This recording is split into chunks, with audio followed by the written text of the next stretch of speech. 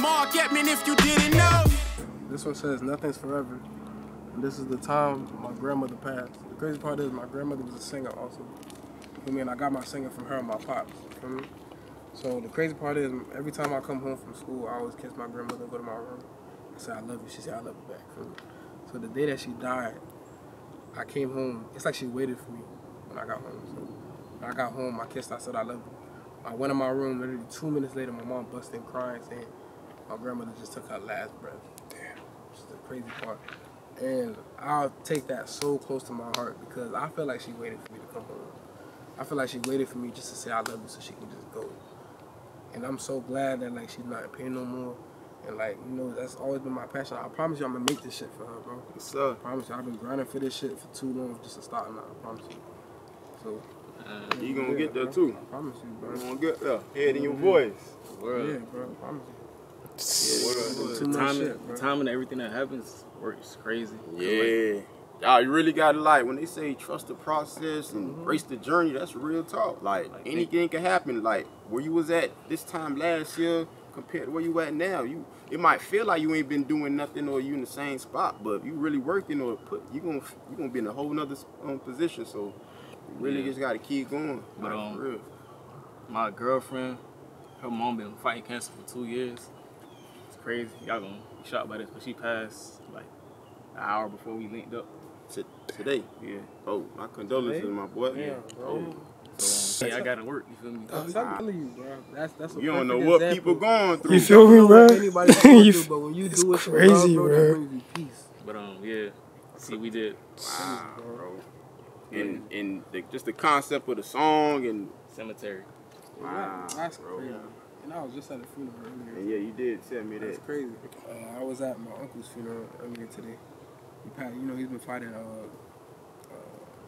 liver's failing, heart failure. He's been going through a lot of stuff, but you know, he passed away the 15th of April. You know, but I'm glad I was able to go there. You know, I was able to. Me and my sister was able to go there and like, sing. You told me that. You know, it was very peaceful. You know, it was good to set him off the right way type shit. It was a good experience. But you know, as soon as I left the funeral, got home, got dressed, came straight here. You know, because that's what he would want me to do for me. Like, I ain't know none of this either, bro. There, that's crazy, exactly. dog. He wouldn't want me to sit down. So as soon as funeral ended at 3, that man called me. He was like, "Yo, you can meet up at the park at 4." I was like, "I got you."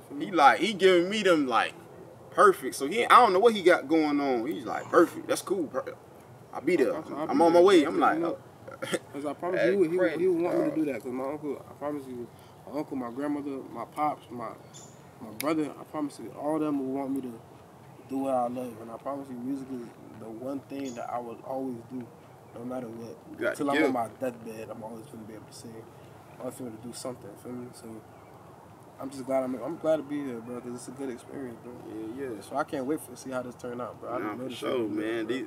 Everything is a building block, you know, and a step forward. It might not be a large step, but it's a step forward. That's all it's about, moving forward. That's what I say. It's part of the journey, bro. Like, let's keep building off of it. I look at it. Tell you. Yeah, because we in it for the long haul. We're not here for tomorrow. Everybody, this is my first time meeting. Yeah. Everybody. Yeah. First time meeting all of you, bro. I feel like I'm really nigga from us. Never thought I'd be able to. I've never seen this park a day in my life. What? I've never. I didn't even know there was a track here. I thought we were going to the woods. I ain't really had no support like that, so it felt good, but it still was like, dang, like how I'm gonna make it though, like, you know, and then, you know, at that point too, graduation's coming up, so, you know, you trying to figure out what's your next move, like, and me, I'm thinking in my mind, I'm like, I'm gonna make it already, so I ain't even thinking about college. I always thought I was gonna make it, like, I was gonna, like, it just, I thought, that's what I thought, man. As a kid, man, you don't really like see things, the process, so to speak, you know. But it's definitely a process within everything. But at the moment, you know, you're just thinking, yeah, I'm gonna do this, and I'm gonna get this, I'm gonna get rich, I'm gonna do that. But you know, things 9 out of 10 they don't really work out that way, you know. So I had to definitely learn that. Go through the ups, the downs, trials, tribulations, things like that, and I wasn't really like, I was good in school, like as far as like when I wanted to. Like, so I was not no straight A student until my my 12th grade year. That's when I really kind of locked in. I was playing around, so I had to play catch up, man. Like, that's why I always be trying to tell people, yo, lock in when you get there so you could kind of chill later on. Like, in my 12th grade year, I had to go to like night school and shit like that, but I was making straight A's though. Like, I had an F. I had 4 classes. I had 4 classes. I had 3 A's and 1 F. I had an F in art. That was my hangout class. I used to just do nothing in that class. But yeah, when I wanted to lock in, like, I could definitely lock in. You know, I feel like school was never really like a challenge to me. It was more so just me staying focused. Yeah, like once I focused on the work and what I had to do, you know, it's easy. But yeah, it wasn't really like, I ain't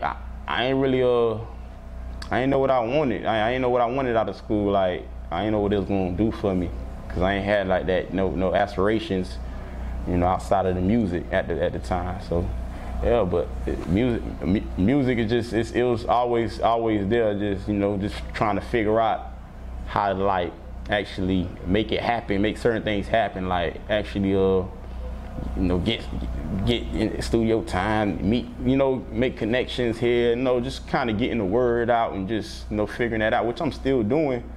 But I feel like now is a different time too, like with social media and things like that. You know, back then social media was there, but this is a whole different monster now, you know. So it's more so just figuring it out at that moment, just like, yo, what do I do? How I'm gonna do it? So of course, you know, I ended up graduating, but after that, it was like, what's next? You know, I ain't go to college, you know, still at the house.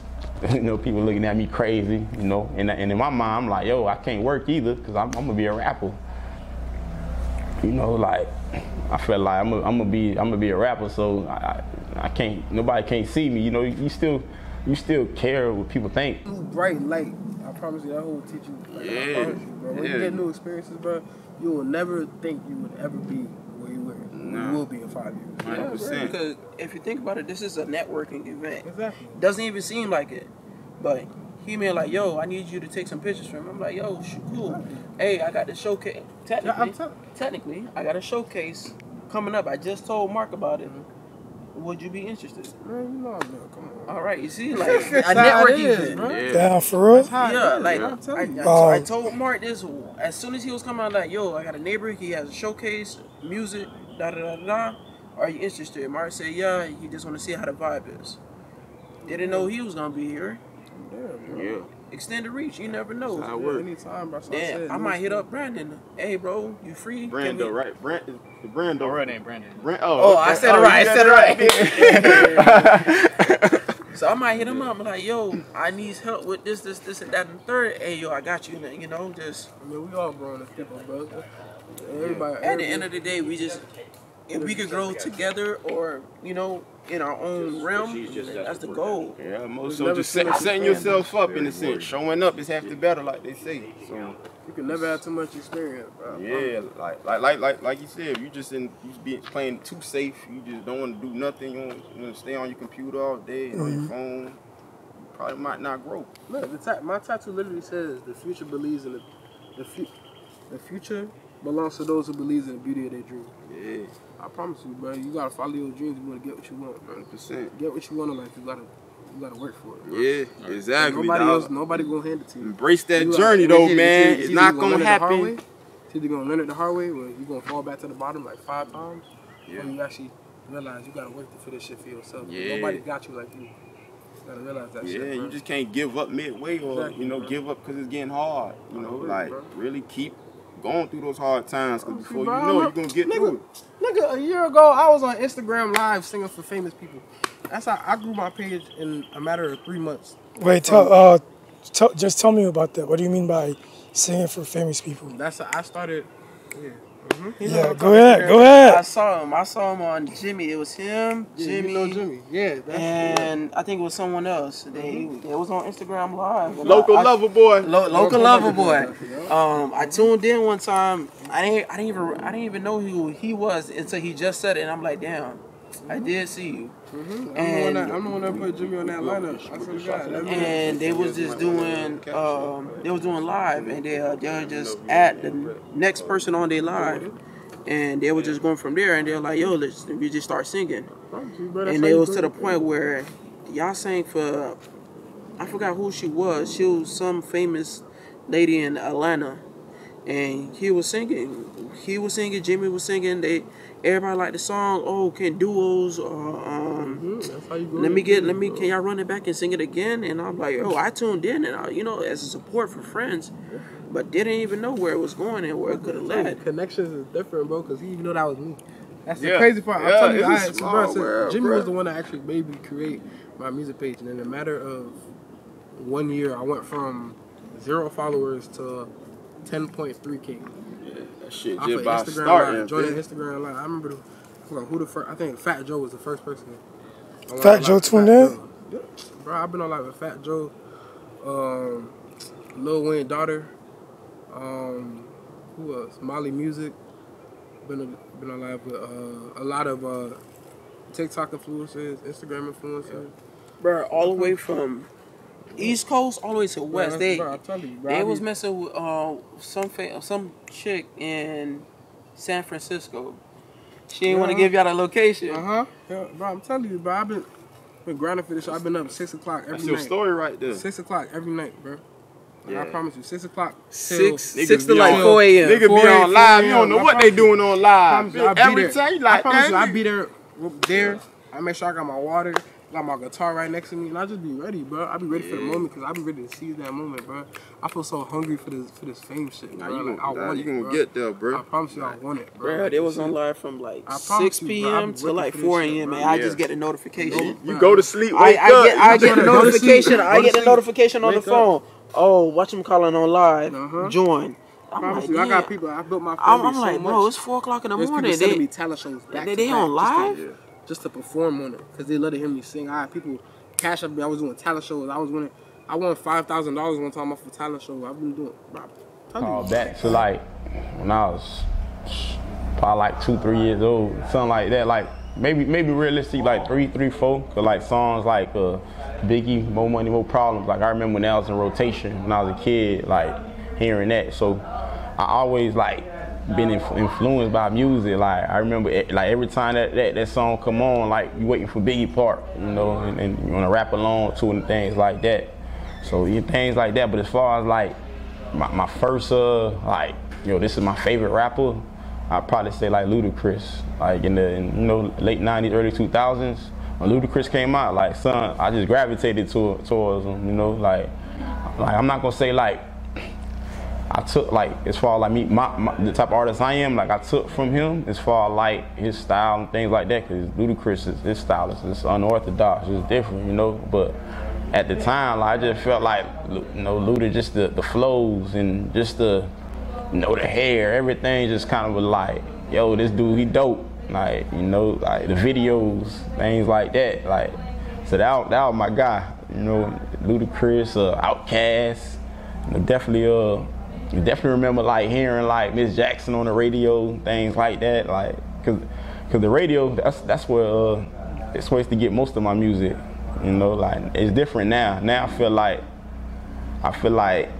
it's hard to like really gravitate to music now, cause back then all you had was really like the radio, so they kind of playing the same songs and stuff like that, so you just grow a liking to it. Like so the Outkast, remember your DMX, of course Jay-Z, Nas, like it's Nas Still Mad at the intro. Like every time I hear it, I just remember the first time like hearing it in the garage. I remember when we brought the album, everything, cause we used to buy like CDs all the time. Like we used to buy all the CDs, like, and off of that too, you just go off of the hit song. So the whole CD could be bad, but as long as they got a hit song, they're gonna grab your attention. You gonna grab it. So, man, we had collecting CDs at that point, like, and of course, burn the CDs too.